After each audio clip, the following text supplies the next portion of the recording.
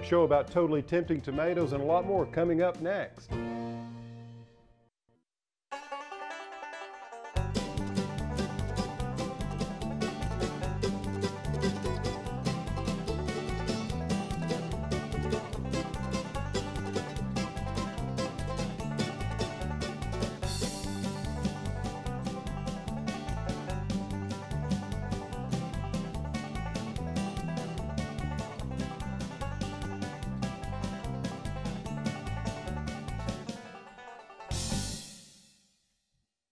Looks like we got guests coming. Go on, guys, you can get started. Thanks. Hi, I'm Alan Smith. Welcome to the Garden to Table, a show about great food and where food comes from. In today's show, we're going to focus on heritage, not only delicious heritage or heirloom tomatoes, but also heritage poultry. It's all about what's good for you, what you want to serve in your kitchen. It's for a healthier, happier life. Now, on today's show, we'll be showcasing, as I mentioned, the tomato in a really big way. In fact, I have nearly 200 guests that will be arriving soon. I'm going to show you how to create the perfect tablescape for such a large gathering.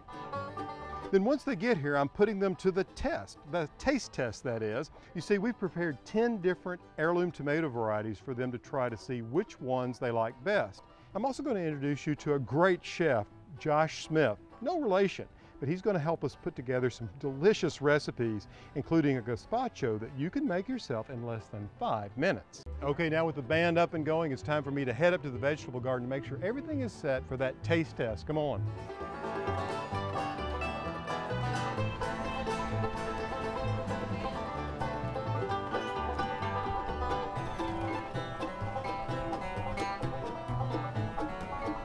Out here on my farm this year, we planted over 50 varieties of tomatoes, many of them heirlooms like this one called Green Zebra. You can see how it gets its name. Just look at that gorgeous sort of yellow and chartreuse color, and you can't believe the flavor. High acid, very tart, and very delicious. And if that's not your bag, try this one called Black Cherry, or this one Mini Orange. And one of my personal favorites, Radiator Charlie's Mortgage Lifter. With so many varieties of tomatoes to choose from, we had a tomato tasting out here on my farm. We asked everyone to vote on which one they enjoyed the most.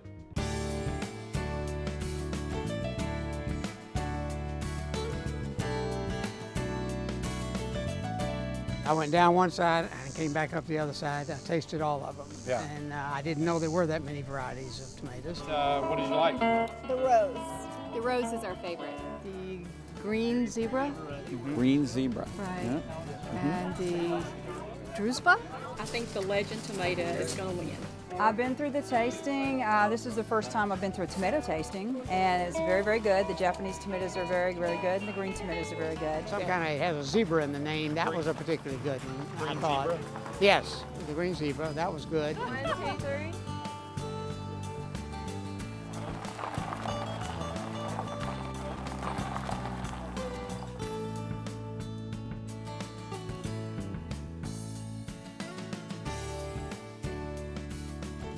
Even though Green Zebra ran away with the votes, it was fun to see the reaction of so many people experiencing new types of tomatoes. In fact, there are hundreds, if not thousands, of different heirloom varieties. One local favorite here in Arkansas is the Bradley County pink tomato. The state loved it so much that the legislature voted it in as the state's official fruit and vegetable.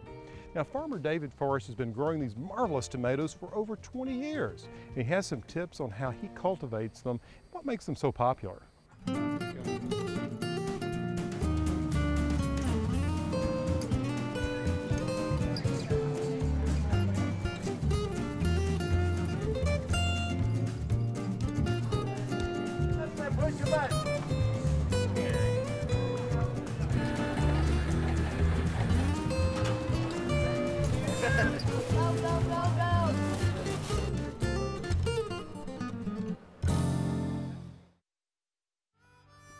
There's a Bradley, ready to be picked.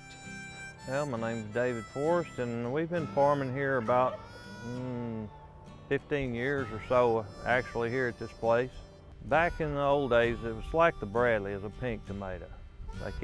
That's what started it off. They eventually got away from it on the market because the pink tomatoes won't hold up for the shipping, the long periods of time in the trucks and things, but The pink tomatoes is what the people around here like to eat mostly. And with so many people enjoying David's pink tomatoes, he shares a few tips to keep in mind when growing them in your garden. Well, you lay that plastic mulch, and at the same time you're laying it's like a drip line. It's a little thin water line that is leaked. You'll turn the water on and the water will leak down right under the roots of the plants where there won't be much waste of water. It gets right there where it's needed. And the plastic holds the moisture in and helps prevent grass growing right there where your plants are. When the tomatoes ready, right in the bottom on the bloom end, you're going to see a little star starting to get a whitish pink color. And when it gets to that point, it no longer needs the vine. Some of them may get pinker on the vine than others, but we like to keep them pulled off before they get a lot of color in them. And you can pick it then and it'll start gradually turning, you know, after you've brought it in. We are here in Warren, Arkansas with the Bradley County Pink Tomato Festival, and today I'm going to demonstrate to you how to make the Heavenly Cake recipe. We're going to start out with half a cup of butter. You can use margarine if you want to. This is butter that I'm using. We're going to add that and a half a cup of vegetable shortening in with the butter. Then we're going to add 2 cups of sugar, just plain white granulated sugar, to this mixture. And we're going to beat this for about 2 minutes, make it nice and fluffy.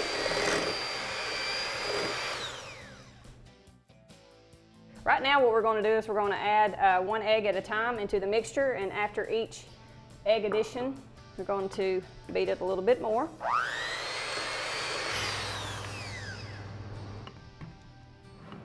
Okay, after we have beat that for about 2 minutes, you want to come over here and add a half a cup of hot water into a separate bowl. Make sure your bowl is large enough to hold all the ingredients. It's a half a cup of tomato juice. Take a rubber spatula and get all that out of there. All that tomato juice. And then we want to add a cup and a half of marshmallows, and then 1 teaspoon of vanilla extract. Stir that up just a little bit and kind of set that aside for right now. And we're going to add to our butter and shortening and sugar mixture, we're going to add 1 teaspoon of baking soda and a half a cup of cocoa into this mixture. And you want to sift those ingredients together real well so that they're blended really well. And then after you sift them together, stir them up real good so that the baking soda will be mixed in there well too.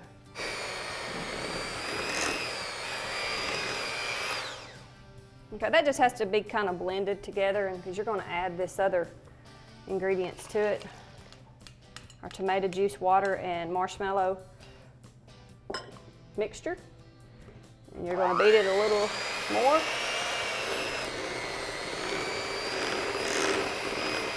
We are going to take it now and we're going to pour it into our parchment paper lined pan, and this pan has been sprayed with a cooking spray.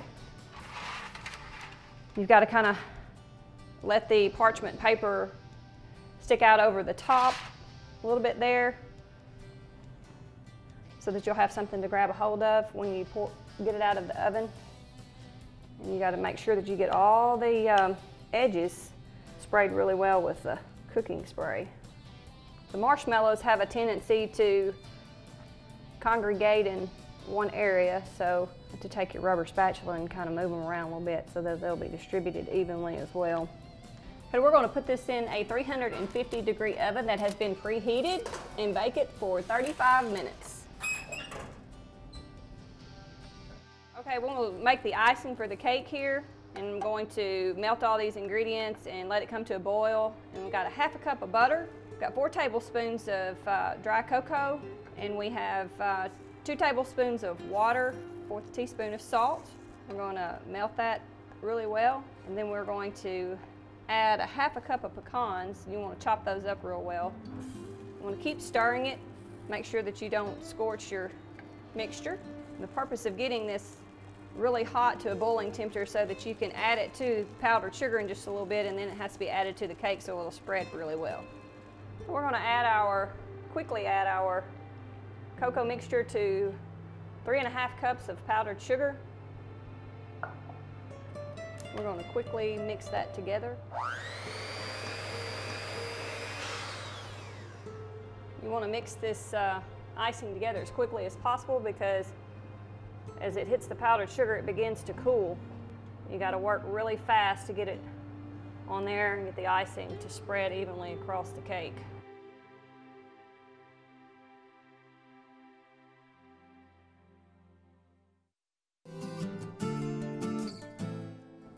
You know, I'm often looking for ways to enrich the flavor of a food experience, and one of the best ways for like a sandwich or a panini or even soups is to use homemade dried tomatoes. They're so delicious and they've got such depth to them in terms of their flavor. If you'd like to give it a try, you can use just about any kind of tomato, but I prefer, and it's traditional, to use a plum or paste type tomato. These are used for drying. You see, you just want to slice them in quarters or in sixths. Some recipes recommend discarding the seeds, but I don't see the need to with Romas or some of the other varieties such as San Marzano. Now, you'll want to cover a baking sheet or a casserole dish with olive oil and arrange the tomatoes cut side up. Then just sprinkle them with some coarse sea salt, and if you like, you might add some garlic, whether it's dried or fresh. And the same goes with herbs such as thyme, oregano, or basil. Next, just place the tomatoes in a preheated oven at 200 degrees Fahrenheit for 4 to 6 hours. You see, time and temperature makes the difference here. Now, once they're dry, they should look like this. And you see, I've packed these away in olive oil. And before I use them on a sandwich where I might not want a lot of oil on the sandwich, I simply place them in a larger dish like that, and the oil just drains away, and then you can place them on the sandwich. They're very delicious. Give them a try.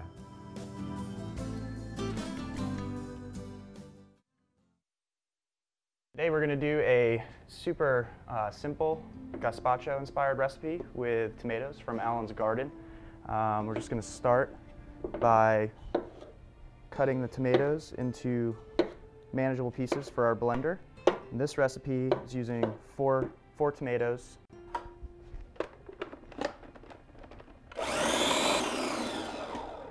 And this recipe is very seasonal. You're going to want to be making this when the tomatoes are coming on really strong. Okay, so now we'll blend in the onions with a little bit of the reserved tomatoes. And one little serrano pepper with the seeds, just to give it a little bit of heat, which will mellow out with some of the sweet fig preserves.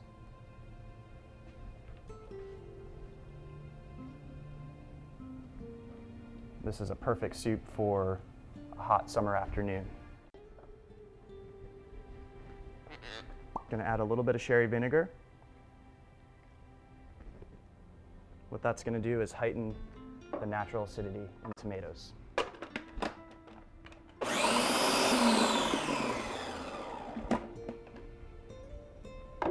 We'll add some of our fig preserves, and you could use sugar, honey, anything that to just bring a little bit of sweetness to it.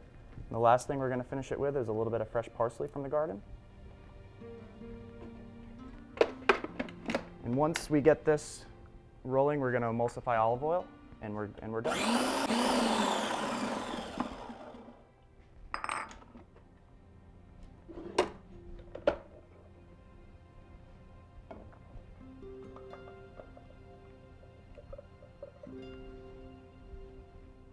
We'll mix all this together. We'll season it with salt.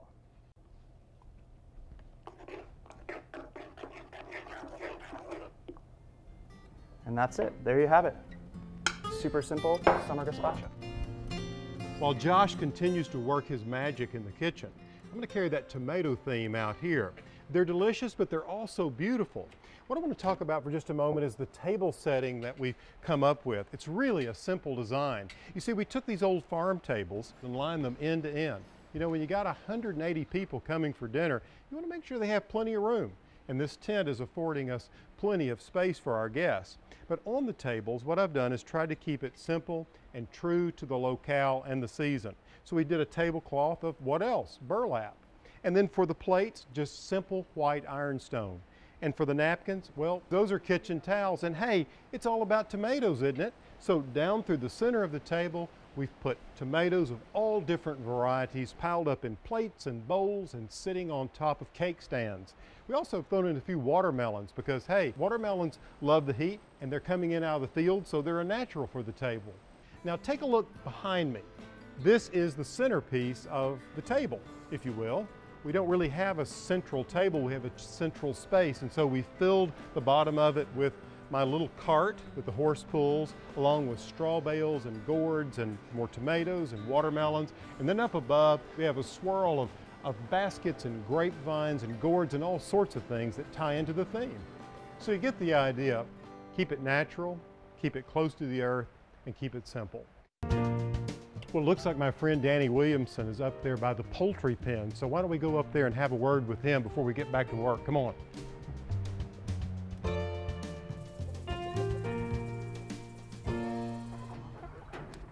Hey Danny, we're getting close to wrapping up the tent down there, the decorations. How do you think the birds look? They're looking really good, Alan. I'm really happy with the way they're coming along. Well, they just seem really content and they're growing so well. I'm very, very pleased. Yeah, they're putting on nice weight. They're growing. They'll be laying here for you another couple months. So, you know, a lot of people really, I think, not sure or even confused about what heritage chicken or heritage poultry means. Yeah, there's actually a definition for heritage chicken.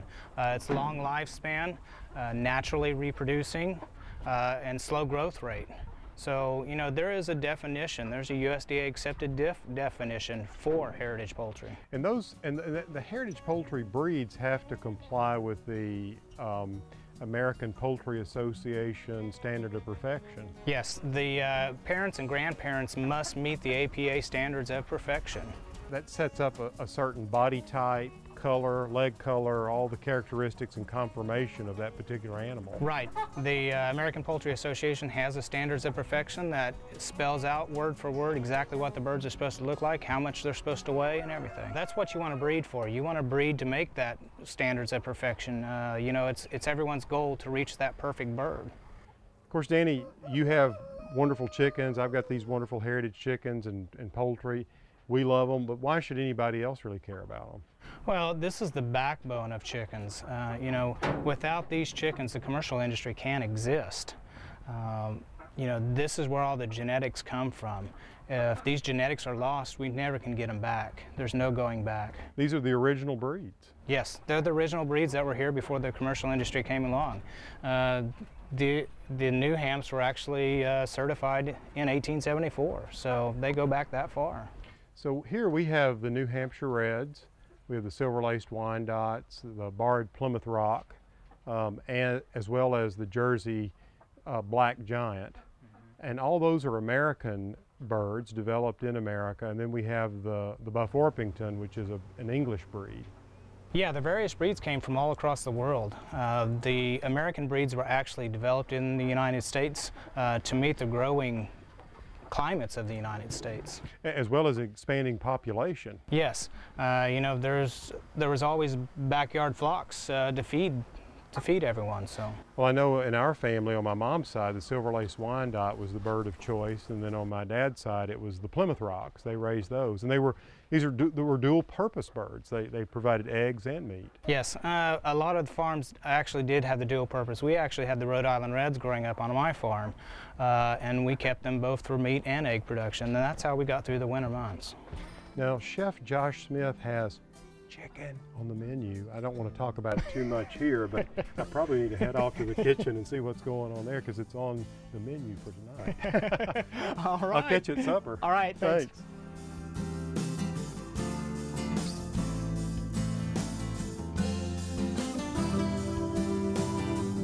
Josh, I know you're like me. I mean, you love heritage poultry and heritage chickens, and the flavor that comes through them is really profound.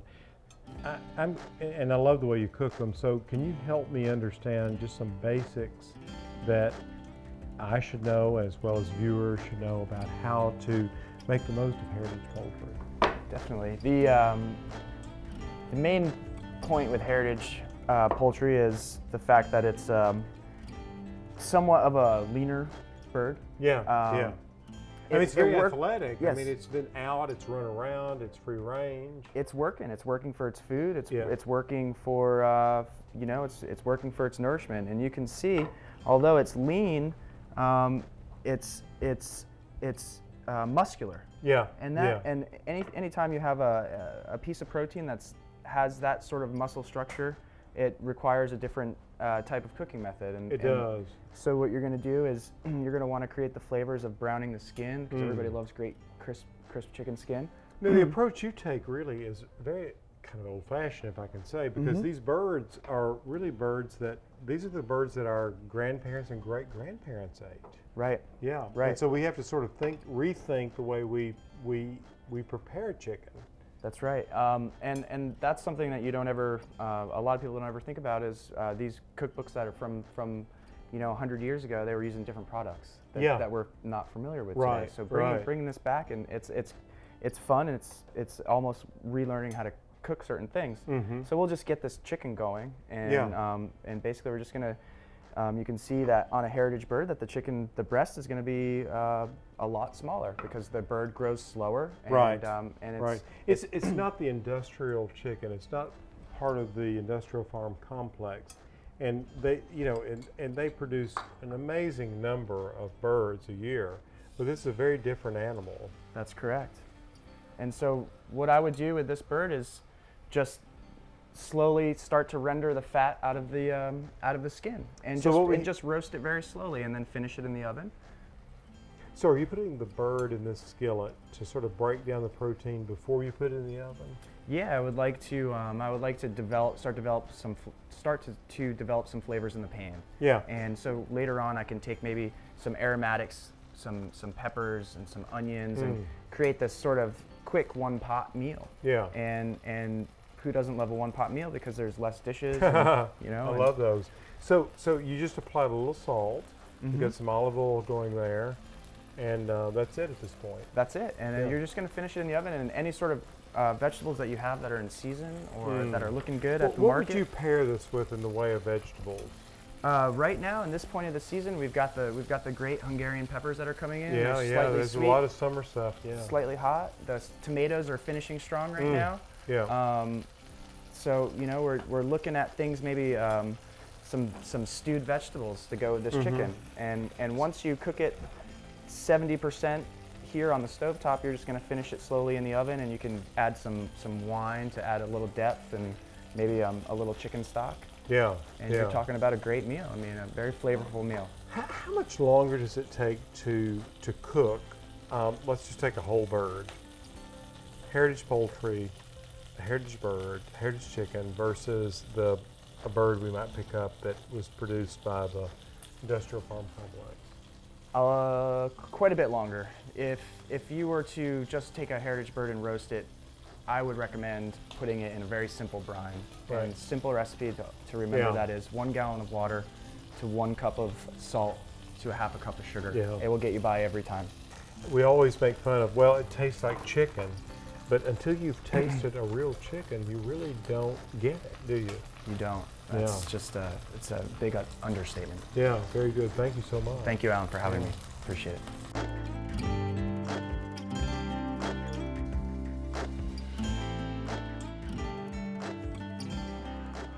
Now, while our guests enjoy the comfortable venue we've created, Chef Josh Smith pulls the evening together with his heritage menu, served family style.